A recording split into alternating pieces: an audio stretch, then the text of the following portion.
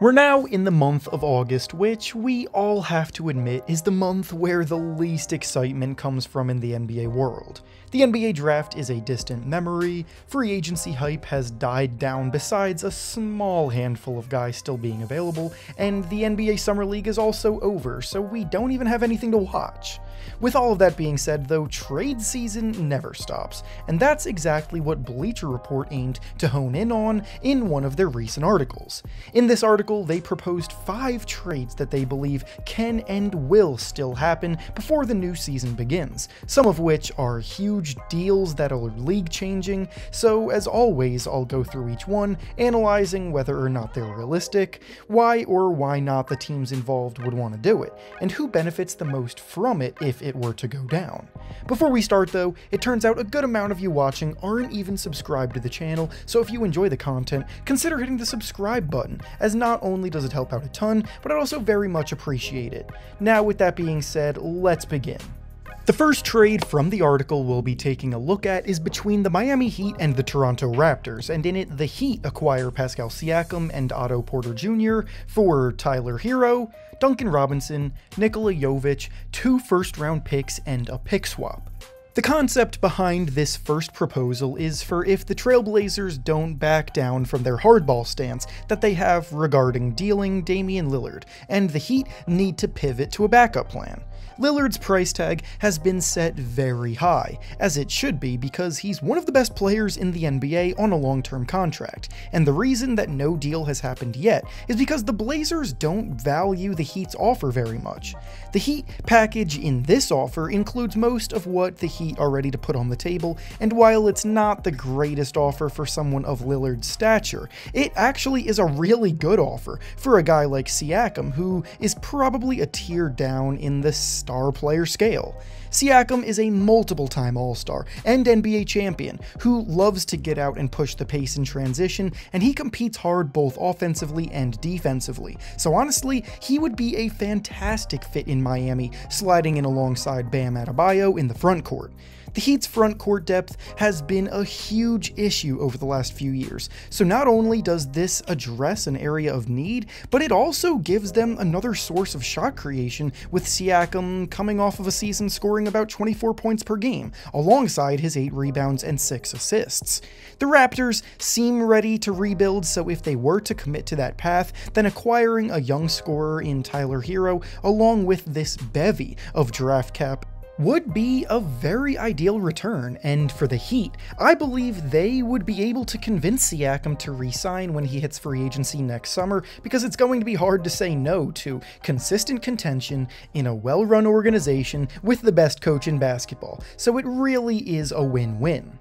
The next proposal from the article we'll be taking a look at is between the Philadelphia 76ers and the Los Angeles Clippers, and in it the Clippers receive James Harden and Furkan Korkmaz in exchange for Nicholas Batum, Norman Powell, Terrence Mann, and Amir Coffey. Like the Lillard saga, the other big-name star player who finds himself in the middle of a huge trade dilemma is James Harden, and the Clippers are the one team that seem to be engaging the 76ers for him. Harden entered this offseason with the potential to hit free agency, and he fully planned on seeking out the best offer available to him, but when no teams actually came forward offering him a max contract, the Sixers followed suit, not offering him a max, and that's when his relationship with the team soured, so that leads us to where we are now. The Sixers, according to everything I've read on the situation, seem to be fully focused on one of 2 options. One option is trading Harden for a package that includes a player or players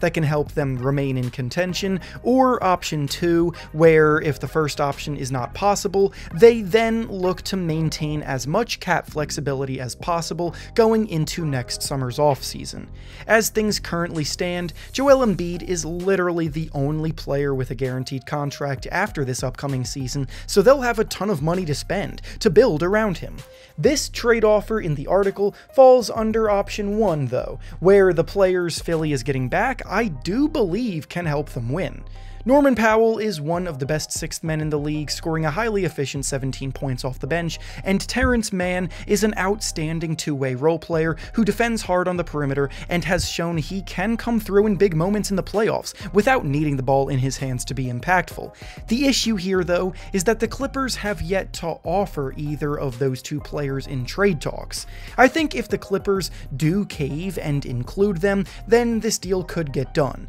but if not, then the Sixers will be sticking with option 2, regardless of how James Harden feels about it. The next proposal we'll be taking a look at from the article is between the Indiana Pacers and the Toronto Raptors, where the Pacers acquire OG Anunoby in exchange for Benedict Mathurin, TJ McConnell, a first-round pick, and a pick swap. Clearly, the Raptors have a lot to sort out before the season begins, with this being their second inclusion in these trade proposals, and OG Anunoby's future is also very much up in the air. He's also going into the last year of his current contract, unsure if he's a part of the Raptors' long-term plans, and with his top-tier perimeter defense and his efficient three-point shooting, he's definitely someone that would have plenty of interest on the trade market. The Pacers are an interesting landing spot for him because they're a relatively young team, but prior to injuries happening, they were in the playoff hunt last year, and this could be a breakout season for them,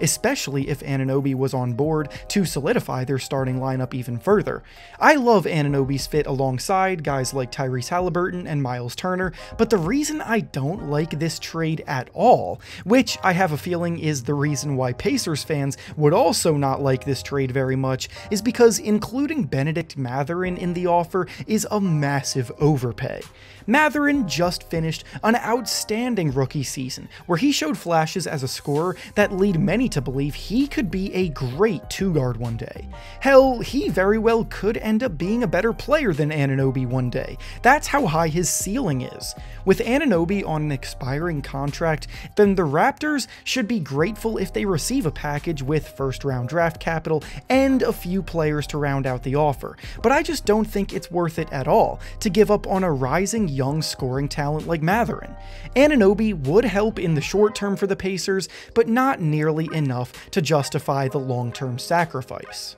And finally, the last offer we'll be looking at from the article is between the Dallas Mavericks and the Atlanta Hawks, and in it the Mavericks acquire Clint Capella in exchange for Tim Hardaway Jr., Josh Green, and a second-round pick. The Mavericks have done a lot of good this offseason to bounce back after an incredibly disappointing year that was capped off by missing the playoffs. This includes bolstering their front court, adding players like Grant Williams, Rashawn Holmes, and draft pick Derek Lively to the mix, but they could still use a veteran rim protector to anchor their defense, and that's why they've been so heavily connected to Clint Capella. I have to admit that I think Capella would be a terrific fit in the middle for Dallas, but it's also hard for me to fully get on board with giving up Josh Green to do it. Green finally got the opportunity to be a regular member of the team's rotation last year and was actually one of their few bright spots alongside Luka Doncic. He was one of the few guys playing good defense, he was moving well off the ball with good chemistry with Luka, and he knocked down 40% of his threes. He's also still just 22 years old, with so much more room to improve, while Capella is at the other end of the spectrum, starting to slow down, hitting 30 years old. If they could maybe replace Green with Maxi Kleber in the offer, that would be much more ideal, but obviously the Hawks then may be less inclined to go through with it. So honestly, this is a trade that's close, but not quite good enough for both sides to get through, in my opinion. And with that being said, that's all I have for you today. Make sure to like the video, subscribe to the channel, and comment down below what you think about these proposed trades. Thanks for watching, and I'll see you all next time.